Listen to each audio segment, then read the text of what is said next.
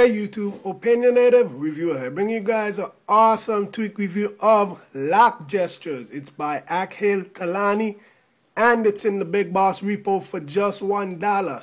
Now Akhil Tolani is the same developer that developed Super Slider and the Lock Launcher, so it looks like he has a thing for the lock screen. Now what LockGestures allows you to do is perform certain gestures on your lock screen to activate, say, increase your brightness, decrease your brightness, play a song, skip a song, launch an app, just to name a few. There's a lot, and let's check them out. Nothing new is added to your springboard. All you got to do is go into your settings app and scroll down until you see LockGestures right there. You tap on it, and in here is where you set up everything. So as you can see, in here we have a couple of settings, where the first one is select application, and everything else below that is enable the gestures. It has about 9 different swipe gestures or tap, and I have about 5 of them selected for this review. So the first one is select an application. When you select this one, if you have the launch application gesture enabled, when you perform that gesture, it's going to launch the app that you have selected in here. So I have my iPod selected, so when I perform that gesture, it should launch that app. Here, as you can see, I have tap 3 times with one finger. I have it set to launch the application. So my iPod is going to launch when I tap 3 times with one finger.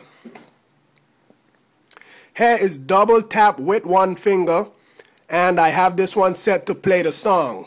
Play or pause the music. Now you can see all these gestures. These are what you can set. You can increase your brightness, lower your brightness, play/pause music, next song, previous song, power options, quick call if you want to make a quick call to somebody, unlock, and launch applications. So let's just scroll down to see the other 3 that I have enabled. And here you can see this one is single tap with 2 fingers at once.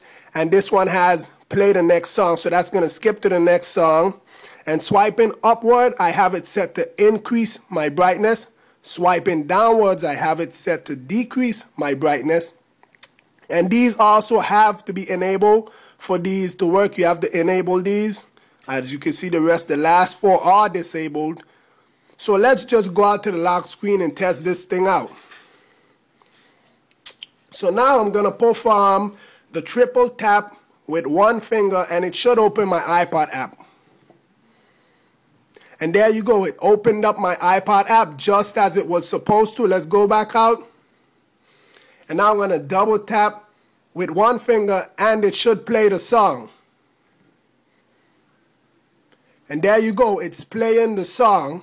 Now I'm going to single tap with 2 fingers. It should skip to the next song. And there you go, it just skipped to the next song when I double tap with 2 fingers, and that's exactly what it was supposed to do. So let me just pause this song. And now we're going to test out the brightness gestures. So when I swipe upward with one finger, it should increase my brightness. There you go, it increased my brightness. When I swipe downward with one finger, it should decrease my brightness. And there you go, my brightness just decreased. And this thing is super cool. This is actually kind of fun, and it's awesome.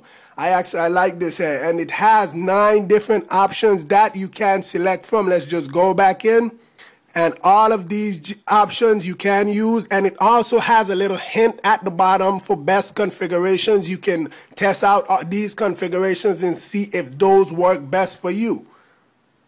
Down here also has his Gmail account and his Twitter, if you want to email him about bugs and stuff like that. I think he's a 13-year-old kid, so please support the dev. This is super awesome. It's in the Big Boss repo for just $1. It's a matter of preference if you want to get it or not. With that being said, please rate, comment, subscribe.